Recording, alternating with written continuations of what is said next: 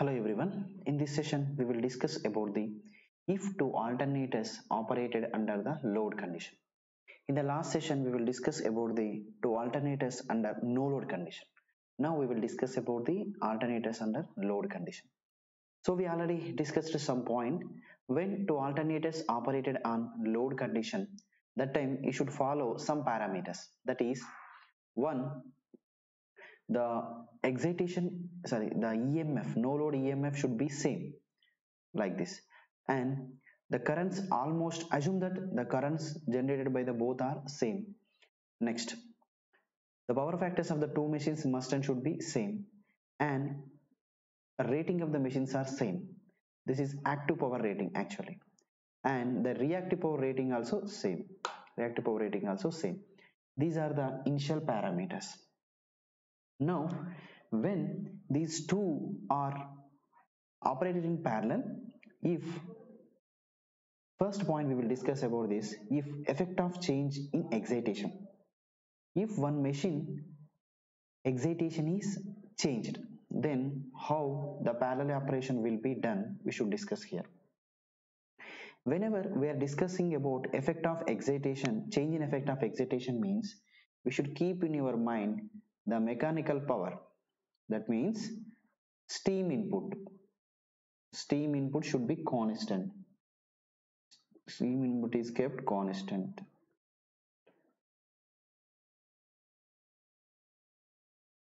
So okay, if mechanical steam input is kept constant.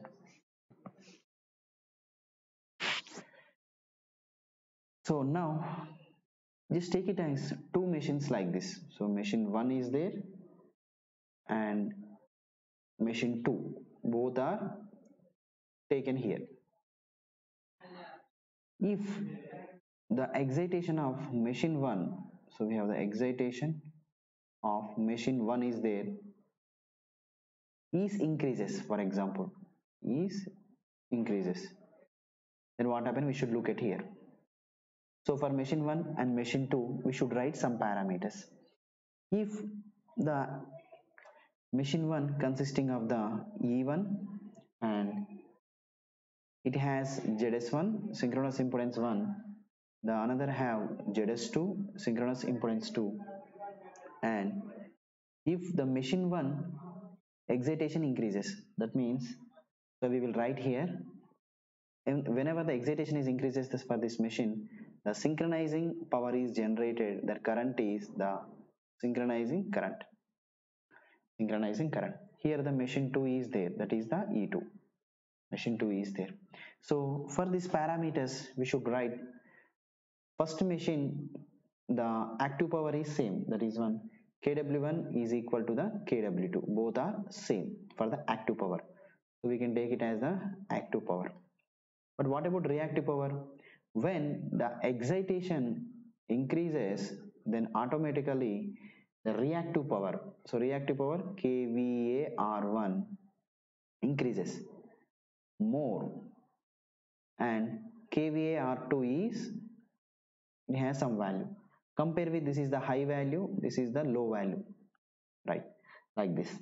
Whenever kVAR1 increases, means automatically the current produced by the machine 1, that is IA1 should be high, IA2 should be the low. IA2 should be the low. So then what happens, when IA1 is increases, then automatically the power factor of the first machine will be decreases. First machine is decreases, and here the power factor of the second machine is increases. Second machine is increases. So whenever two machines are parallelly operated, when excitation is varies, the active powers are constant, and whenever the reactive power is varies, armature current changes and power factor should be decreases. Okay, next, effect of change in steam input. If we are looking for the steam input, what happen here? Whenever change in steam input means excitation should be constant. Excitation should be constant.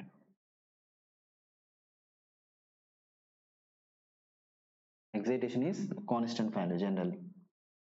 So for example, if the machine 1 steam input value increases, if the steam input of machine 1 increases, for example, we are increasing, we are increases, so what happened we will look at here. Here the machine 1 there and machine 2 is also there. Okay, right. Machine 1 and machine 2 is there. So here we already taken exit. Here steam input is varied but excitation both are same. That means kVAR1 value equal to the kVAR2. And what about active power? Kw1 is increases.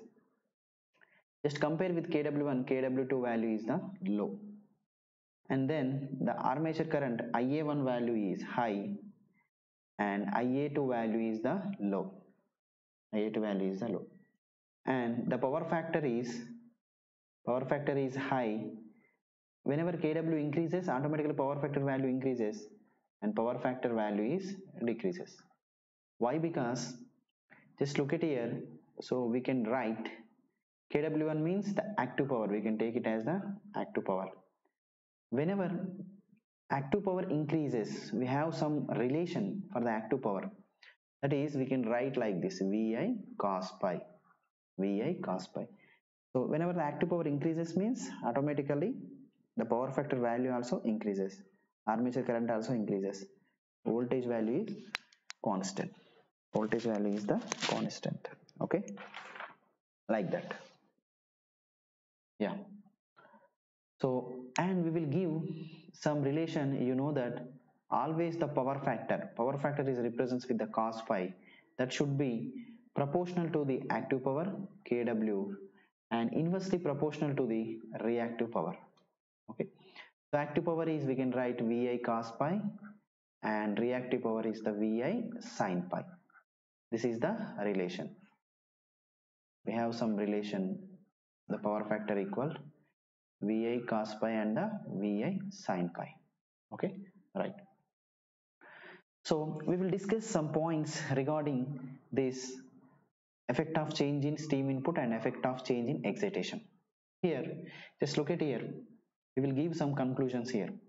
Effect of change in excitation causes only change in its reactive power. It will be only reason for the reactive power. But reactive power sharing, but no change in the active power. Okay, na? Excitation means excitation is related to simply a reactive power, so it will not depend on the active power. The one thing. The second point, same effect of change in steam input, effect of change in steam input causes only change in active power, active power sharing, but no change in reactive power,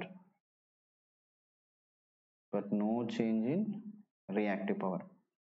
So that means most important thing, steam input is related to active power only, not reactive power, not reactive power.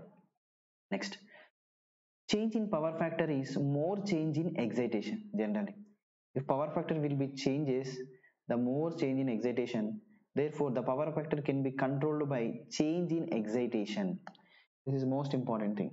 Okay, power factor is more affected by change in excitation. It is the most important thing, change in excitation and change in supply, change in excitation and the change in supply. Okay, so this is about the complete information regarding whenever two alternators operated under load condition. In that load condition, if any change in excitation, how the reactive power and how the reactive power as well as armature current as well as power factor is varied. Second, effect of change in steam input. If steam input is varied, what is the change in the active power, armature current and the power factor. What are the changes we will be discussed here. Mm. Next, how the active power, reactive power and power factor, armature current all are related also discussed here. Next we have a small MCQ is there. An isolator alternator, a single alternator with load. So we have an alternator is there that is connected to some load. This is the alternator, this is the load. Supply to pure resistive load. So he given the load value also the pure resistive load. So I will modify the diagram is like this. For example, this is the alternator. Alternator generally consisting of the combination of resistance and reactance, and this will be connected to the load. This will be connected to load. This will be connected to load.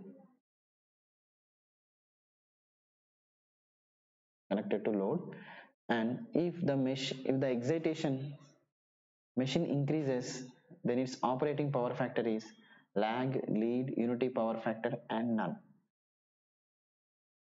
So this is the alternator and it have the excitation is like this. This is the load is available here.